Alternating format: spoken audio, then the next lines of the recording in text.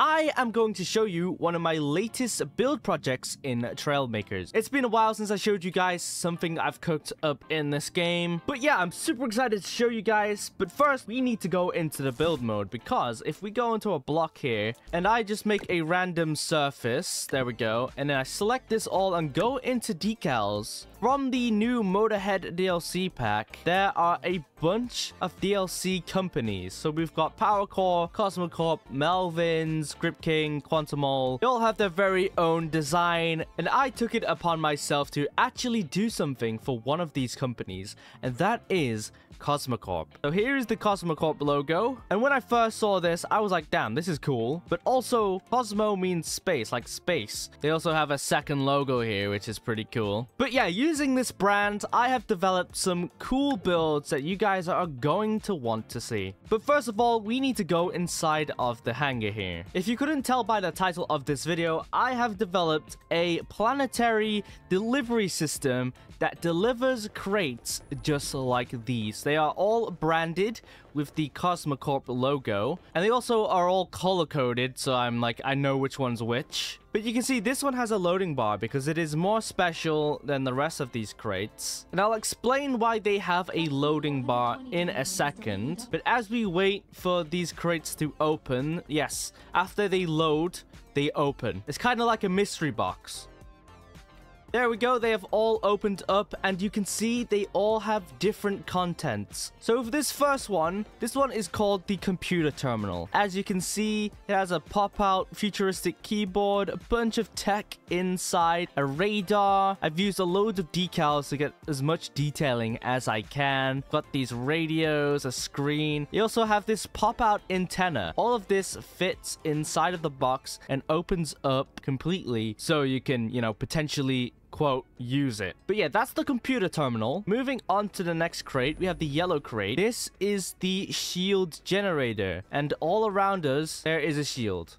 So, I don't know, I just thought maybe one of these crates could provide some protection. So, yeah, we have a shield generator. We've got this, cool interior. There's some nuclear symbols in there. A more analog keyboard design, and a giant fan here for cooling. I just think it looks very, very nice. Moving on to the next crate, we have a more deadly crate, because this is the weapons crate. A resupply and weapons crate. So, we have a minigun in there. The minigun just looks amazing by itself, but I do have some homemade weapons. So we got some space blaster revolvers in there, and an RPG, because who doesn't want an RPG? And then everything else in here is just ammunition. We've got some more rockets there, and these boxes are supposed to simulate bullet boxes or ammunition. But yeah, that's the weapons crate. And then finally, you have the supply crate. So this is just a simple survival supply crate. You have water in there, you have med kit, fuel,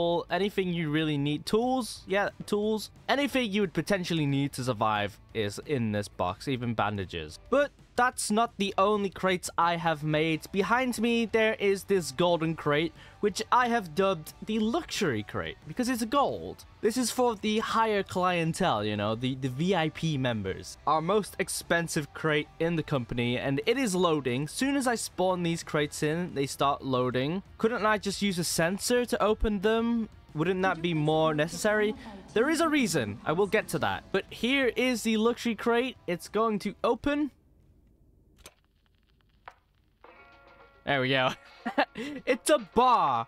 It's a bar. How cool is that? It's a bar. You even get a chirpo, like a Android chirpo that will serve you. Yeah, definitely a luxury box indeed. I'll have a chirpo special, please. Thank you. And last but not least, we have the utility stuff. So here is a cryopod. This is a space planetary delivery system I have here. So maybe delivering yourself in a cryopod makes sense. I thought that would be cool. You can actually open the door here, and I've got some smoke particles going to simulate that you're frozen. Next, we have a simple rover vehicle. If you needed a quick vehicle, I could deliver one for you to your planet. And yeah, it'll be easy to get around. And then these two, these are currently loading. They'll be done in a second here. Okay, here we go.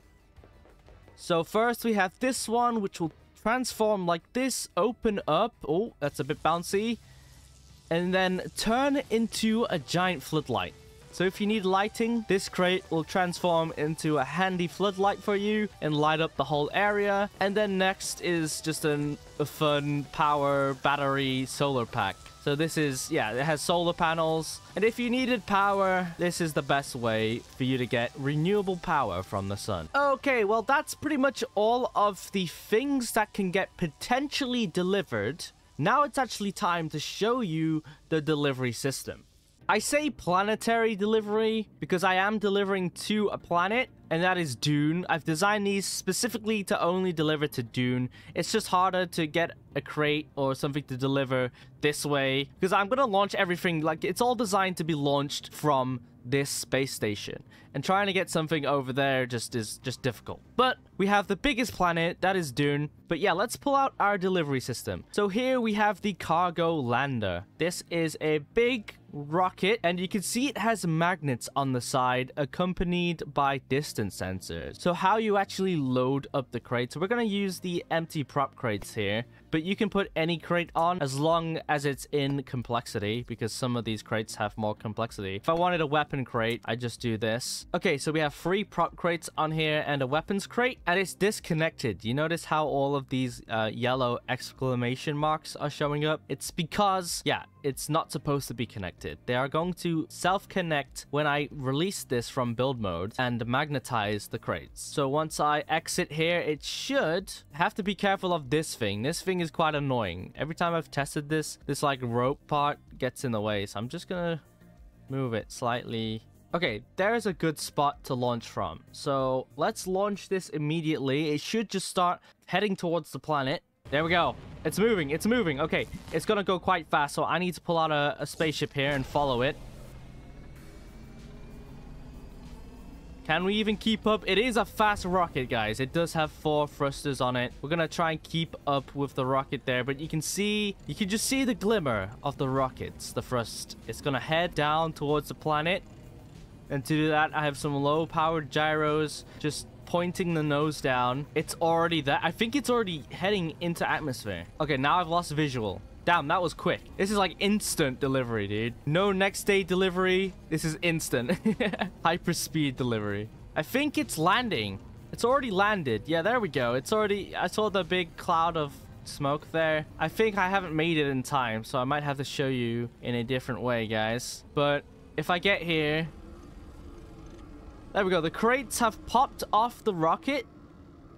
So once it lands, it has an auto landing feature. They pop off of the rocket, and then once the crates have like dropped and been delivered, it should head back into space like that. There we go. So it's done its job. It's kind of returning to base. It doesn't actually go back to the satellite, but you know, it's the immersion that counts. And then our crates are down here. Now the reason they do have loading bars is because every time a rocket lands on the planet, how they work, these crates, is they actually activate within gravity. So as soon as it detects gravity using the new gravity sensors, the countdown starts. And the loading bar just gives it enough time to actually do the landing process and then open. I don't want it opening in midair. So if I have a loading bar for these crates, they will open after they've landed. So we're gonna do this again and pull out the cargo lander, but this time I want to get a better view on what's happening. So we're gonna use a one of the cryopods. So if I put a cryopod on top, there's a cryopod. I forgot to show you, but I also have a Chirpo cryopod. Just in case you had the Chirpo crew, you know? If you have that Chirpo crew with you, they can also tag along. Now, sometimes this delivery system can mess up. Sometimes stuff just doesn't work out and things glitch out and the rocket starts pointing towards space and stuff. Hopefully that doesn't happen here. So if I just pull it out of build mode. Oh, there we go. We're in. We're magnetized. We're actually on this. Let me change camera. We're launched straight away. We're going very fast now. 300 and nearly 350 miles per hour. Traveling through space. And we're heading straight for Dune. By the way, this is all auto. Like, I have no controls here. Uh-oh. No! These are the little problems I was talking about. Hopefully it doesn't break any more than this. It should still function. Sometimes the magnets are not as reliable as I would like, but, you know, what can you do? Oh yeah, it also shoots flares as soon as it hits atmosphere. Okay, it's turning. It's turning.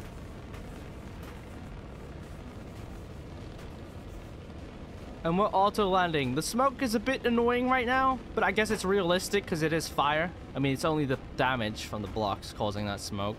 But as we go in for a landing here, it slows down as much as it can, lowers its legs, and then there we go. We've landed. We've made it.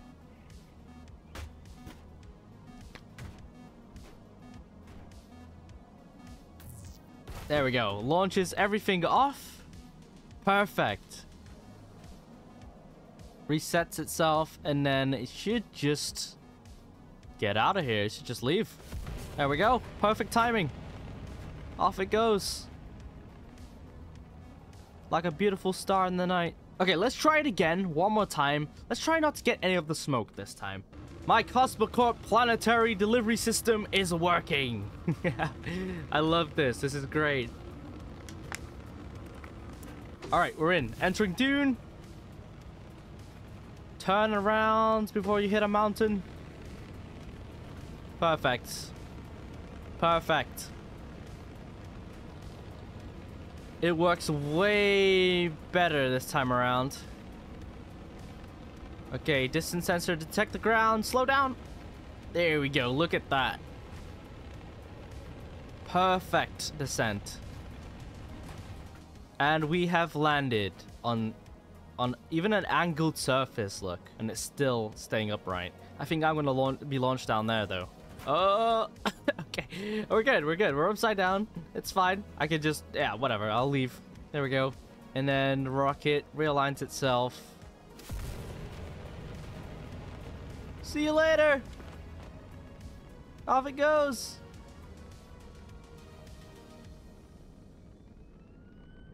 Beautiful.